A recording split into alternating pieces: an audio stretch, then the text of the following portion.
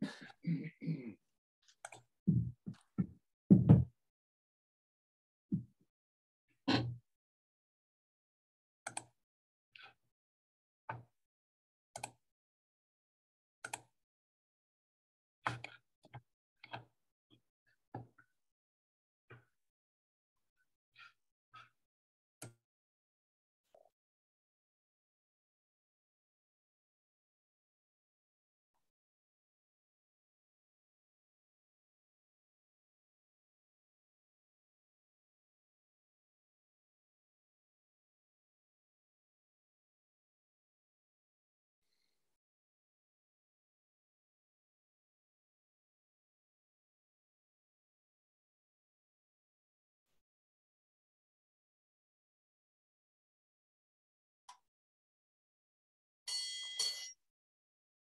pressure is 126 over 67.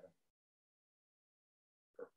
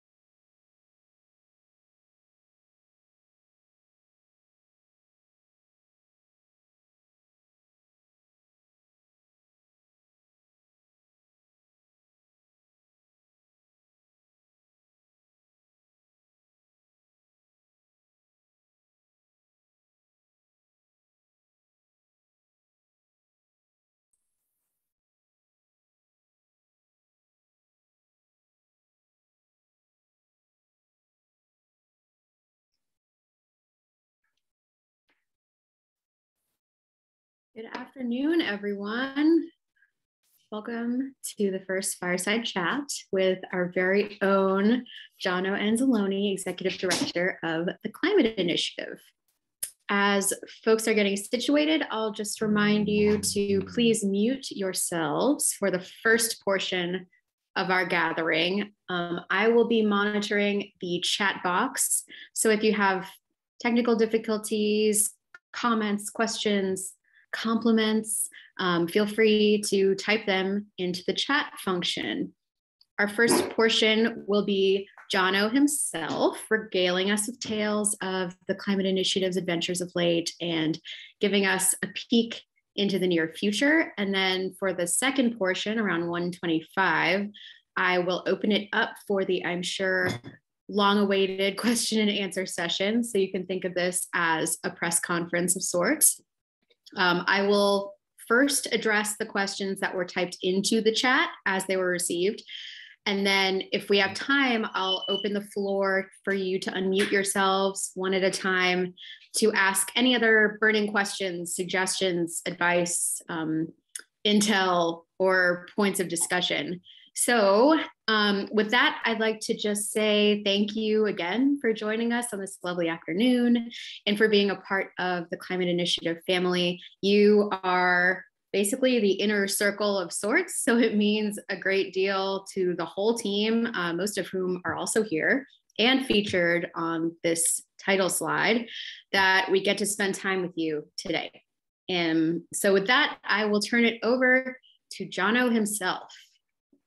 It is me. Good afternoon, everybody. I am so delighted to see familiar faces and also familiar names, many mentors on the line as well. I won't embarrass anybody, but I may call on you a little bit later. Folks like Kevin King, who have been living a real solid mission to help those most severely impacted by disaster with Mennonite Disaster Services. See Representative Tracy from our state legislator here. So really just a cross-section of folks that have been amazing mentors and supporters as we're thinking about ways to help communities that are really at the end of the day severely impacted by many of the issues that we see related to climate change. So great to see friendly faces and friendly names on the line. As Christina mentioned, we really had a phenomenal year last year. And for many of you that are on the line that have worked with me in a different capacity Really growing up as a Red Cross youth member from 1994 onward, I have to just reflect for a moment on where I was prior to learning about the Climate Initiative. And I was with my husband, Andy, in Central America, working for the International Red Cross again. And I had heard about this organization and I Googled it and didn't find anything.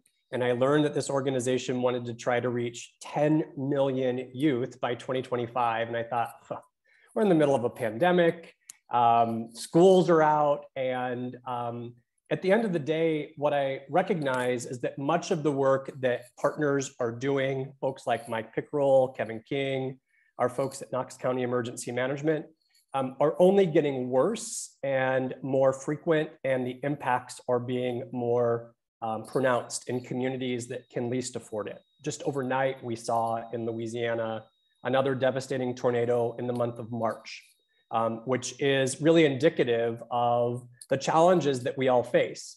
So fast forward to December 31st of 2021. And, I pinched myself because me being the ultimate skeptic, I thought, how are we going to do this? How are we going to mobilize a brand new nonprofit that really was a proof of concept in the small town of Kennebunkport, Maine, where we had Kennebunk High School students working with the University of New England with our amazing programs director, Leah Lowry, Melissa Lucci, Gulf of Maine Institute, and the Conservation Trust, and how to really replicate that in terms of not only understanding the education of climate science, but taking that science outside the walls of the classroom, making it about more than science, whether it be humanities and arts and social science, and really to scale that to 10 million youth between the ages of 13 years of age and 23. And for those of you that have seen our annual report, it certainly surpassed any of my expectations in terms of where we would be in currently 37 states having our learning labs implemented. Louise Stevens and her team led an amazing inaugural Collegiate Climate Policy Institute last week, where we had amazingly engaged youth talking to congressional officials about things that were important to them, as well as also reaching nearly 9 million youth through social media channels. And, I'm a 43-year-old who doesn't use TikTok. I'm just now learning Instagram, but we certainly see the aperture that social media creates for youth to tease out the curiosity that comes from being a nonpartisan organization trying to find climate solutions. So I won't bore you with the stats in the annual report. It's just to say that there is certainly an appetite for youth to feel like there is a vehicle and a platform, what a lot of people refer to as a third space, for nonpartisan action for climate solutions. I applaud those that are partisan. I applaud those that are just taking a different approach. They're all necessary in fighting what arguably is the most existential threat to our planet and to humankind. So fast forward to some of the cool things we wanted to feature today. One of the celebratory remarks for us is we were so fortunate to collaborate with Kika Media and the National Science Teachers Association over the last year and a half to create a spectacular set of 5 to 7 minute videos that really exemplify and tease out curiosity, not only for youth, age 13 to 23, but even for adults that want to learn a little bit more about the climate science. So I'd like just to share with you a short 45-second preview of the 10 beautiful films that are being featured through the National Science Teachers Association and are available to the general public to really celebrate how we think about climate science. So I'll turn it over to Christina to run the short video.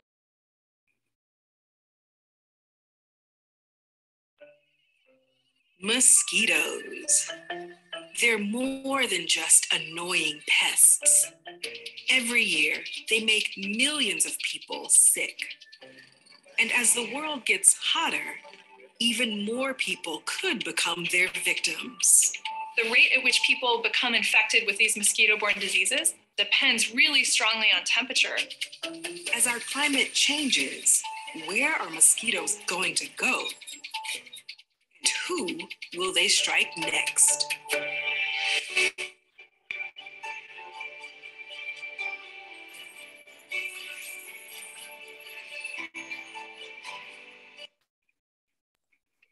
So this is one of a series of videos that is available on our website, as well as the National Science Teachers Association. And again, what we're using these vehicles for, I know I growing up had access to PBS documentaries and real cutting edge videos to spark curiosity with students and adult allies that are just trying to really dive into some of the most pressing issues that we face. So you saw the one on mosquitoes. There's one on how cows are eating various seaweed type products to reduce methane, which is 80 times more potent and causes more harm to humans than even carbon does. So there's lots of excitement that we have in partnering with the National Science Teachers Association, which has really led to, again, creating this awareness beyond what we ever would have expected within our first full year of operation.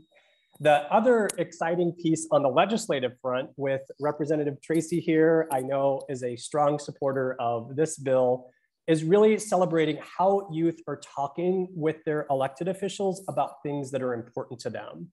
So we were very fortunate to have Kosi, who is on the line, representing our policy shop and really helping to promote the House approval for climate science training funds for Maine teachers, really unlocking a $3 million pot of state grants. And I use this example of just one element of policy and advocacy. We're not a 501c4 organization. We never desire to be one, but under the passionate auspices of what youth are thinking about, they want to make sure that what we're talking about in terms of climate science is systematized across our states, territories, and tribal partners. And there was so much passion for this particular bill and really trying to emphasize that it's not a partisan issue. We're not creating additional mandates that are unfunded. It's really creating an incentive structure for youth to really understand good science and the science that really drives a lot of the discussion around climate change. Speaking of youth, one of the exciting pieces that I really applaud our board of directors for, we were a brand new board, really kind of thinking about how we reach 10 million folks over the next 3 to 4 years. And part of that is also really understanding how we measure impact, not just what I call outputs, not just the number of students that we reach. But Michael and Andrew from Peer Associates, who's here on the line with us, have been on this 8 to 9 month journey on how we think about measuring impact. Nonprofits struggle with this, probably no surprise for anybody on the line that's either worked in a nonprofit or been on a nonprofit board, but really thinking about, is what we're doing making a difference? And so the work that we're doing with Peer has really helped us to calibrate what's called a theory of change, and really underneath that theory of change to think about measurable impacts through a series of outcomes and how we measure those outcomes. And part of that on the governance side, our board of governors, who is extremely, I mean, they're just amazing human beings.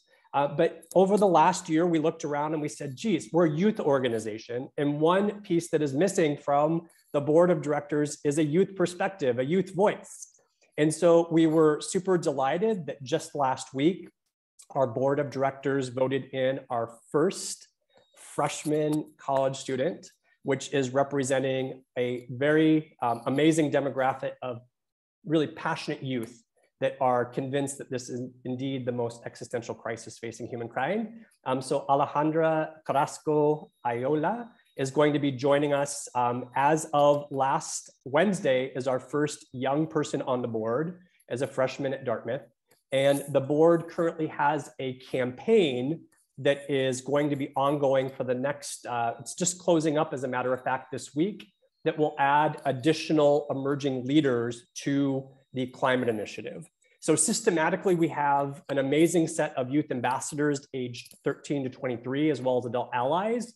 And we recognize that one thing that the board really wanted to see was an institutional way to tie in perspectives from 13 to 23-year-olds and hardwire it into our governance structure. So we can have up to 15 board of governors seats on our board. And the board is very excited, in addition to Alejandra, is to have an additional 2 seats that are connected to this 22-person Emerging Leaders Council, which is really, again, allowing us to take a pulse from youth themselves on the things that are important to them. I'm 43. I mentioned earlier, I don't use TikTok. There's a disconnect, right? I'm a beautiful bureaucrat and weaving together systems and the overall organizational structure. But at the end of the day, what we're learning a lot about is really the things that are important for youth. And Leah and the team do this very well. Megan, the marketing and communications team, Louise on the policy side, we're constantly pulse checking. What is it that 13 to 23-year-olds are finding are important as it relates to climate science, climate justice, climate equity? And I use the last 2 as an example. It's clear throughout the country and through the samples that we have with the youth that we work with that climate equity and climate justice continue to be some of the most pressing areas of focus that the organization is really spending a lot of time thinking about. So we'll stay certainly in tune with the outcomes of where the additional 2 board seats land. And we will also share with you the amazing success of where the Emerging Leadership Council of 22 youth really kind of leads to, thanks to much of the work that Pooja, who is on the line here as our youth engagement manager, really has thought through and really championed for the organization. So my thanks to Pooja and the team for thinking through this. Last but not least, before I share some other stats, is Stephanie Rivas, who may be on the line. I just want to give Stephanie a huge shout out. Stephanie was selected amongst a large number of applicants as an emerging leader through the Green Biz Conference. And the Green Biz 22 Conference is a leadership forum of some of the most prominent corporations, Fortune 50, Fortune 100, Fortune 500 companies that meets once a year to talk about climate, sustainability, and overall green business. And Stephanie put her name in the hat as one of their selected emerging leaders to really go through an emergent process with corporate leaders from Pepsi, from Levi, from other major brands, and was selected as an emerging leader. I was not surprised because she is incredible. And Stephanie is our regional coordinator. She's on the far right-hand side of the group photo to the left-hand side of the screen. She's our regional coordinator in California and just doing amazing work and really emphasizes many of the aspects of the top priorities that are on tops of minds of youth, including climate justice and climate equity. So congratulations to Stephanie on that huge win. On the financial side, we're very happy to report we're in good shape, but we are also really working hard to flatten the base of the pyramid in order for us as a new nonprofit to really demonstrate what is called the public charity support test. So there's probably a couple lawyers on the line or folks that have worked enough in the nonprofit space that you probably are familiar with this concept.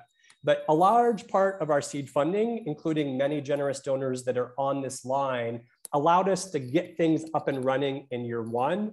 And IRS really wants us over a period of 5 years to demonstrate what is called the public charity support test, which means that instead of having a highly concentrated, amazing amount of fuel, eco-fuel for the mission, that we broaden that base over time in order to meet the 501c3 standards that the IRS has set out for nonprofits. So these are just some of the stats. Christina, Julia, and the team have just knocked it out of the park. And many of you are on the line that are representing these households here. So I want to thank you for that.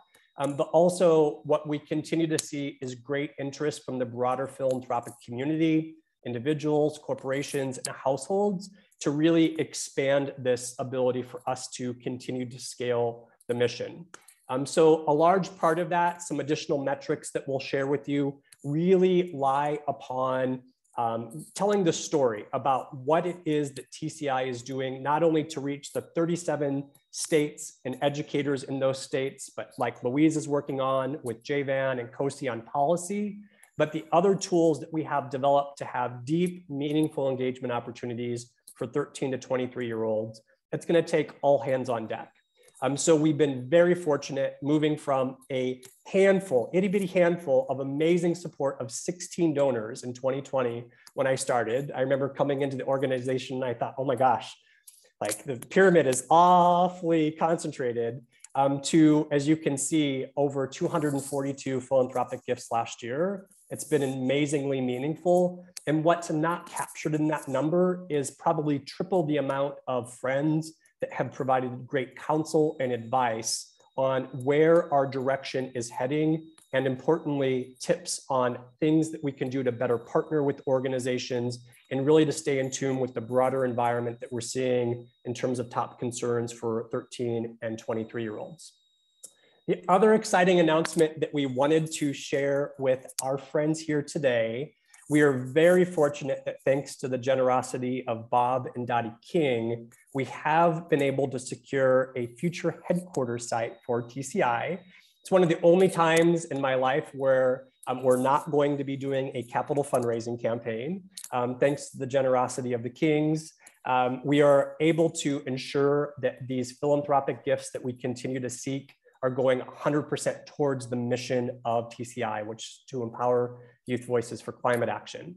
But right along Arundel Road for the locals, 263 Arundel Road, we purchased what used to be the old Batson brewery and the old hops farm that is there. And we have a beautiful site.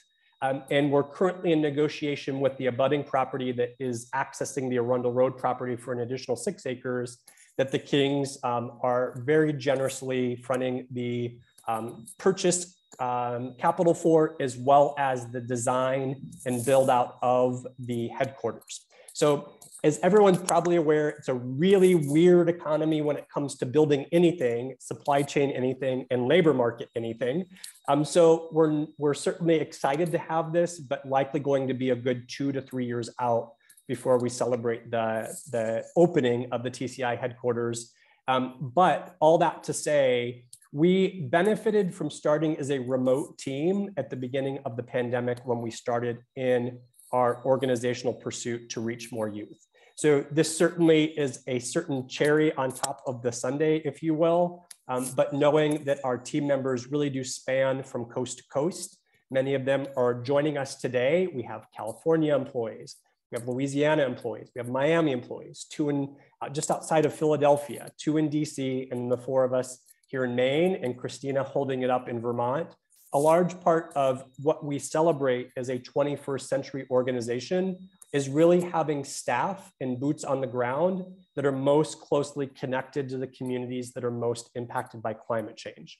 And I want to emphasize that. The reason we intentionally selected staff in specifically Florida and Louisiana and Pennsylvania is largely recognizing that these are areas that have either policy blockers that really prohibit advancements for climate equity and climate justice. But as I mentioned earlier, places like Louisiana continue not only to have exacerbating climate-related disasters, but also they are communities that are most exposed to the vulnerabilities of disasters. So a large body of the work that Louise Stevens, who's on the line, our director of policy, led, is really thinking about how we have a distributed workforce in communities that are most impacted by climate. And last but not least, what I will say along those lines, we, for the first time outside of the Green Biz Conference, took the Climate Initiative Roadshow on the road. It was the first time that I've been on an airplane since the beginning of a pandemic. And it was an experience. I'm easing into the comfort level that comes with that.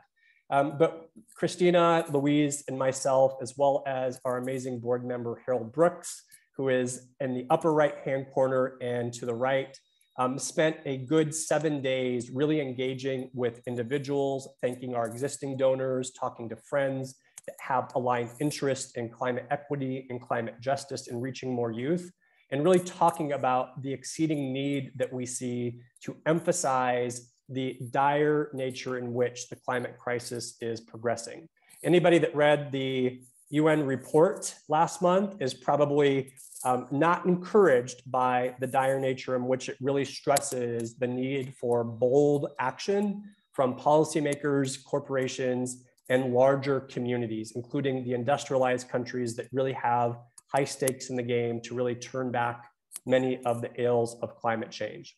So a large part of our focus last week was, again, to continue to raise awareness. And just today, as a matter of fact, the Green Business Journal published an article which I penned along with an amazing ally to help kind of think about how climate innovations are needed, specifically to focus on the most marginalized communities impacted by disaster.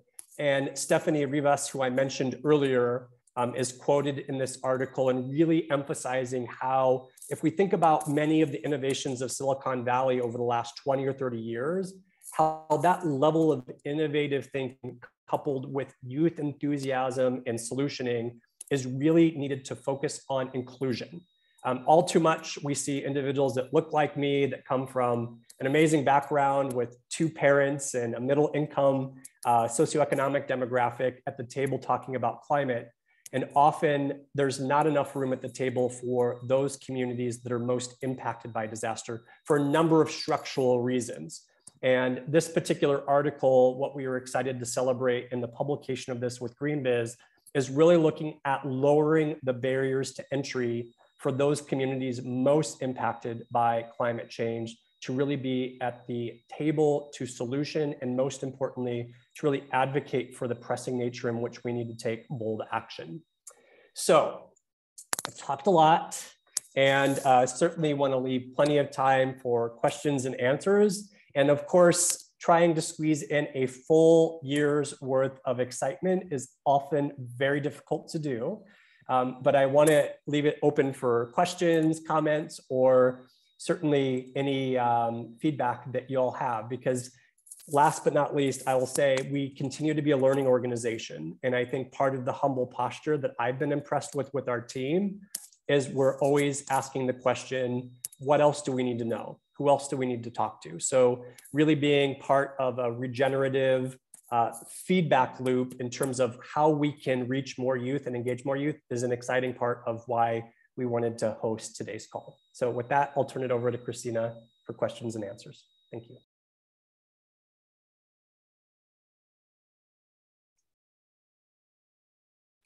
Thank you, Jono, for the lovely update. I see Representative here has raised her hand, so I would like to start with your remarks. Thank you so much, and thanks, Jono, for the update. I just want to offer congratulations because wow, what a year of great progress for TCI. So thank you for that. I guess my 2 questions. I do have to apologize because I have to duck out for another call in about 5 minutes here. But I did want to say that I stand ready to help. I think we're starting to see some really good investment on the state with the climate Maine Can't Wait plan, and I think there's some really good initiatives that are starting to come to fruition there. And I stand ready to help and certainly look to you guys for your insight and advice and energy and the voice of our young people, which is so important to really elevate. So thank you for that. I would just end with a question. In terms of the work and the progress of the year, are there 1 or 2 things that you would really highlight as key priorities for right now? Thank you, Representative. Thanks for being on and your unwavering support, especially as state continues to really, I think, set an example for others in terms of what is possible. I would say in terms of priorities, our team has talked a lot in terms of how we increase reach with Indigenous communities as well as Black, Indigenous people of color. And it's been something that we've talked about in terms of the best strategy to do so. There's been one hypothesis is that we hire a tribal coordinator to really liaise, not only being from one of the tribal communities, but also to serve as a liaison amongst the beautiful mosaic of tribal communities across the US. I think from an equity perspective, that certainly continues to be top of mind for the organization in terms of increasing that voice and that access. That would be, I think, thing number 1. The second thing that I'm really excited about is really teasing out the policy platform under Luis's leadership with Javan and Kosi, who's on the line, is there's a lot of policy wonks, I come to find out, that are aged 13 to 23. And having heard from our inaugural Collegiate Policy Institute, like that passion and that interest, whether it be high school civics or debate clubs, Model United Nations, I think building out that portfolio in terms of policy opportunities for students is really an exciting priority for us this year. So I'd say those two, tribal BIPOC engagement, and then the policy platform is something that I get pretty excited about. Yeah, both of those sound very important. And again, I'm eager to continue to work with you guys and find out how I can help. So thanks so much for doing this today, and I'll see y'all soon. Thanks for being on.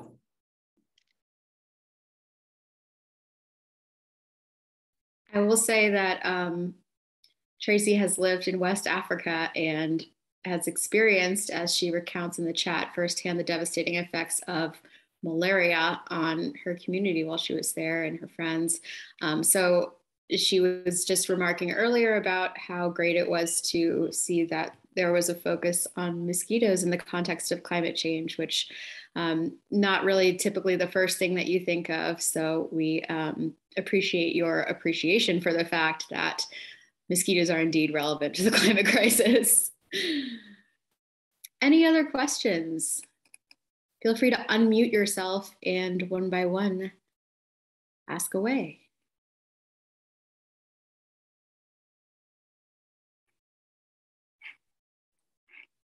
Hi, Jono. Kevin King here with Mennonite Disaster Service. Good to see you and thank you for your presentation. I just got to say a kudos to your team and what you're doing. Mennonite Disaster Service is a recovery organization here in the US and Canada, and we deploy volunteers, 6,000 or 7,000 volunteers a year responding and rebuilding. And so I'm encouraged by what you're doing, because any organization that fails to focus on youth and young adults will fail to self-perpetuate. And that's something we're facing in MDS, Mennonite Disaster Service. And so this is inspiring. I look forward to a chance maybe we can get together and sit down with your team and dream how we can engage, inspire young adults, youth, to rebuild back better, stronger. I'm convinced it can happen. Some of the houses we're building in the Gulf states withstood 170-mile-an-hour wind. And we can do this and also lower the carbon footprint. So let's keep talking. Again, kudos to your work. Thank you so much, Kevin. And we are delighted to share that we will be at the National Voluntary Organizations Active in Disaster Conference. And we just chatted on Tuesday, we will have a booth because I get really jittery in a good way thinking about that interconnectivity. I think disasters being such visible, disastrous creatures, and kind of thinking about that intersectionality with youth is one that I could not agree with you more. And thank you for all your leadership within the Mennonite disaster community for empowering the rebuilding of communities.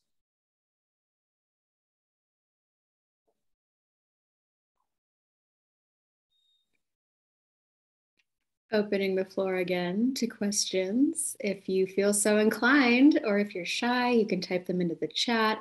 Either way, we just want to make sure everybody has a seat at the table and gets to say whatever they would like to discuss today, whether it's just points of discussion or questions specific to the climate initiative or our plans for the future. We welcome all questions. I've been looking for the way to do the hand raising thing on Zoom. I've forgotten how to do it. I've forgotten. I remember it being available at one time, but there's like clapping emojis and all this other stuff now. I wanted to ask about the rebranding from KCI to TCI, because it felt like it happened really smoothly, you know, like my compliments to the chefs. But I was curious if that had sort of always been the plan. because I guess because of the smoothness of that rollout and how quickly it happened. But I guess I'd be curious about how that originally came about, or if it had been like a secret plan all along.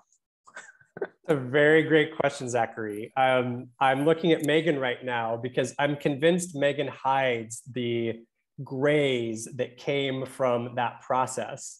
And certainly would love for her to react to my initial statement, which is, I don't think it was on the radar of the organization at its beginning, but it became very clear very early that conversations to scale to 10 million youth, including those outside of the US, the first 10 to 15 minutes of the conversation was A, why Kennebunkport? B, what is Kennebunkport? Or C, where is Kennebunkport?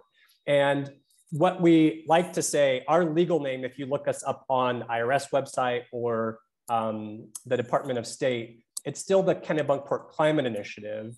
And what we did is a doing business as to really just acknowledge the heritage and the tradition of where we came from, and really to celebrate the amazing leadership, Lori Smith and others within the town of Kennebunkport, the neighboring town of Kennebunk, to really embody conversations, tough conversations at times around climate change when people were in very different places around the issue. So really taking that to the board and explaining that we perceive there to be less barriers of entry to having engagements in California and Miami by calling it something a bit less geographically centralized, I think was, out of all of our board members, it went seemingly well. But Megan, I mean, as you probably all know, those of you that know me, I imagine like Megan just is like poof, she pushes the button and beautifully it's unfolded. There's always devils in the details. And I love Megan's reactions in terms of any reflections on the overall process. Yeah, so thank you, Zach, for the seamless comment. That was very nice. We can have a project management chat at some point. But I'm really lucky. I actually walked into a brand iconography and name that our original founders of this organization, like our icon speaks no matter what that name is. We are a lighthouse, we are a beacon, for our mission and what we're trying to achieve. So I think it was really great and helped with that seamless nature that our logo didn't have to change, but our name, as we continue to grow. And to be honest, COVID really forced us really quickly to scale our mission more nationally in terms of where we were at the time.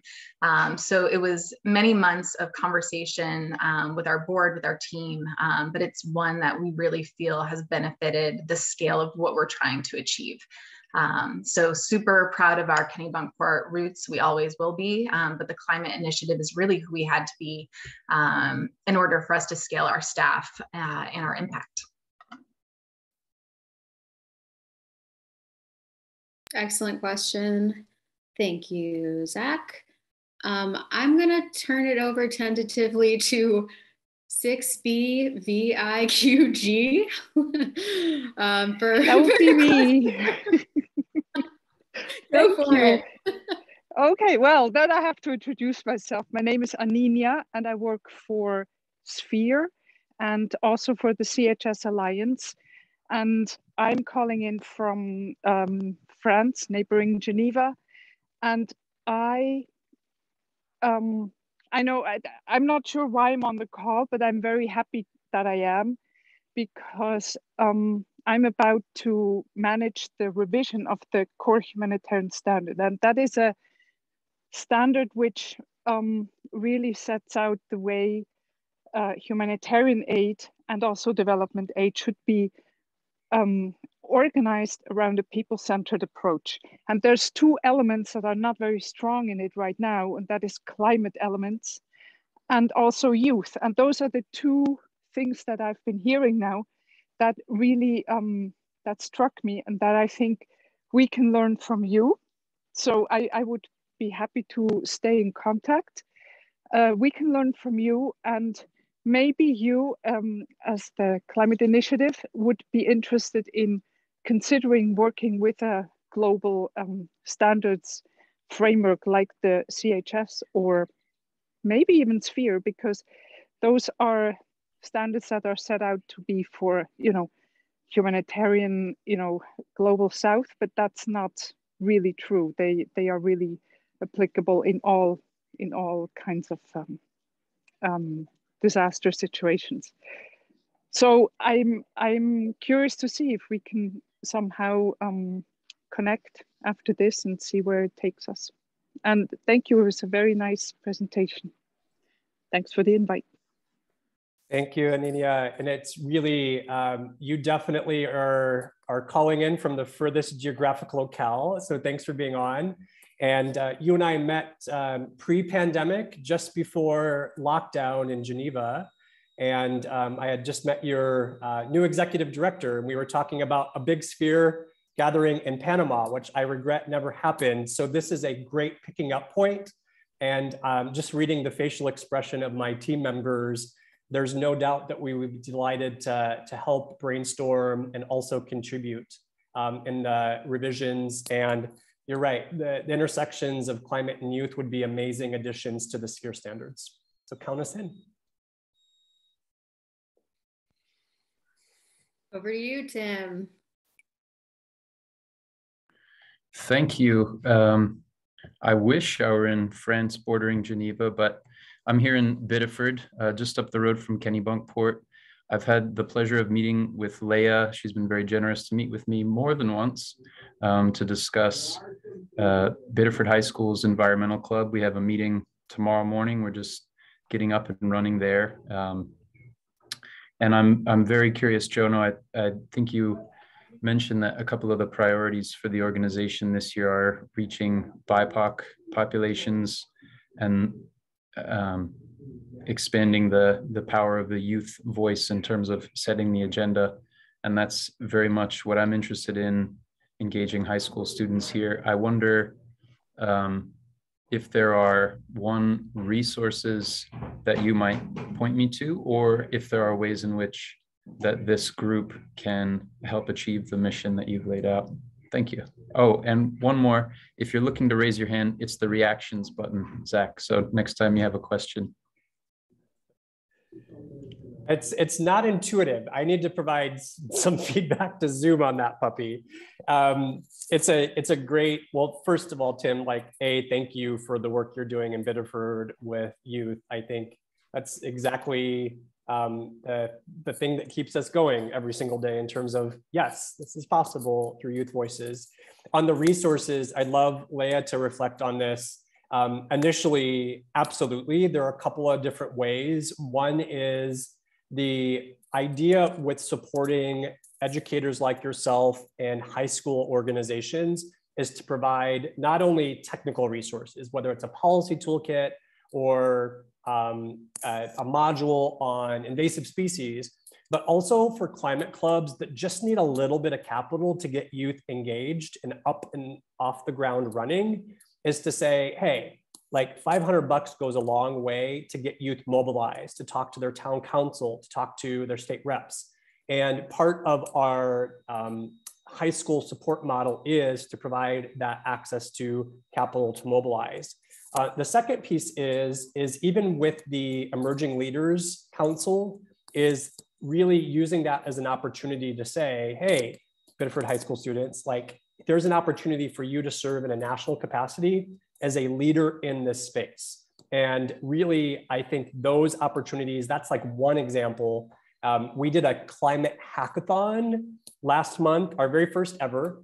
And the idea was to give high school students some prize money to really operationalize a climate hack on soil or water solutions. And this amazing school in California had a dynamic presentation. And I believe the prize money, Leah, was $7,500 to operationalize. So, what we're excited about is we're super privileged to be able to act as a conduit for the educators like you to say, here are real concrete opportunities for you to take it from idea to action. But I'll turn it over to Leah to see if there are any other thoughts that you may have on tools.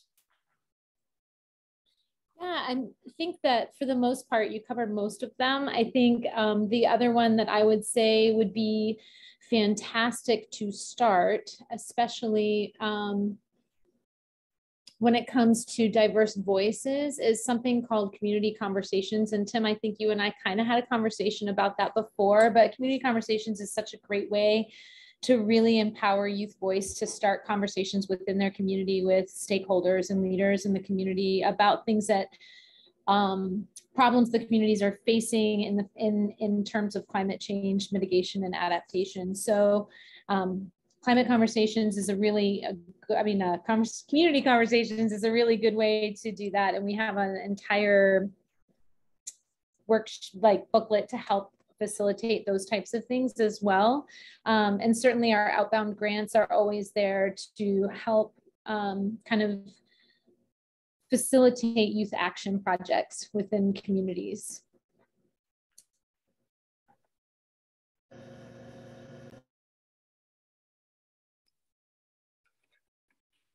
Thank you. I don't see any other hands, but let's give it a couple seconds in case a brilliant, oh, Mr. Fitzsimmons, let's hear it.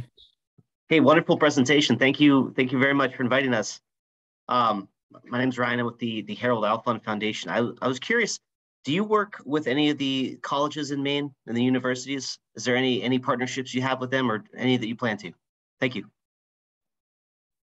That is a great question. I work for USM. I'm a closet academic. And part of the discussions have been how climate youth clubs manifest themselves in the college setting. So we have youth ambassadors from a number of colleges here in Maine.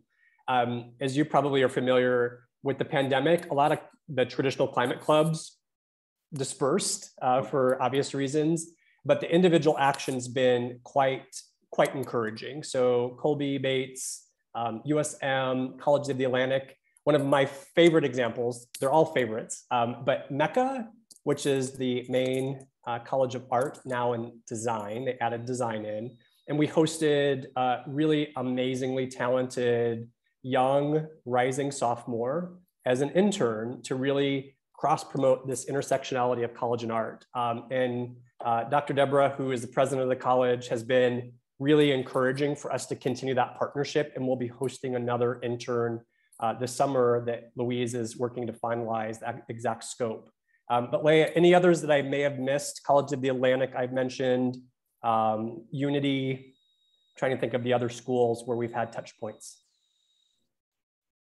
We do have some touch points at Bowdoin, as well as Acadia University up in Nova Scotia, which isn't Maine, but there definitely is some connections with basically looking at the bioregion of the Gulf of Maine. So yes, we do have connections with college, and I think our opportunities that are available to them are through some of the offerings that we have with toolkits and community conversations and that sort of thing. But we hope to grow that. And as our students kind of move on from high school, we're seeing that evolution kind of naturally come into play. Great, thank you. And last thing I'd say, that was an excellent question, Ryan. Our teams talked about both in Maine, but also broadly across the US. Even the language that I sometimes catch myself using is high school and college, and really trying to reframe and thinking in terms of 18 to 23-year-olds. And the community college and trade school demographic has been largely underrepresented in terms of climate education opportunities, and really kind of open hypothesis in terms of how can we create spaces for journey people, the trades, to really learn about greening the industry. And I'm convinced that like $1 spent on a climate club in a really well-resourced university is less effective than $1 spent in a trade school or in an alternative school. So we have not cracked the nut on this one yet, because it's a very complex system and clubs aren't as prominent within the community college system, as you all know. So we're thinking about ways with Megan's magic and the marketing communications aspects to reach that demographic in a way that is genuine and give them opportunities similar to the climate hack. If we did one with plumbing or electrical, we're just like thinking outside the box in terms of that entry pathway that doesn't necessarily have to be a four-year degree. So stay tuned. and if you have ideas, we're open to them, certainly.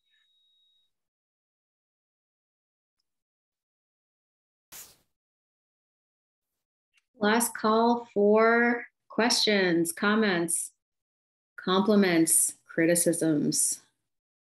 Christina, can I just add real quick? Yes. More comment. I think the stars, if you will, have aligned in so many ways between private and public engagers. And I just want to call out both with Knox County EMA representing local government body in Maine, Mike Pickerel and the team at FEMA. For anybody that hasn't read FEMA's revised strategic plan, equity and climate are at the top. And in my many years of being in the disaster world, to see climate A, recognized in a FEMA strategic plan, and B, equity recognized in a strategic plan is a mountain mover in so many ways. So just kind of connecting that government piece from the federal all the way down to the most local, I think is a really amazing opportunity for youth to really feel like there's enablers working through the partnerships that often can make broad sweeping systems changes. So just want to thank our Knox County friends, our federal friends on the line, as well as anybody from the state, and certainly Lori Smith from the town's perspective. Thank you. Thank you. So looks like that is going to do it for us for our very first Fireside Chat.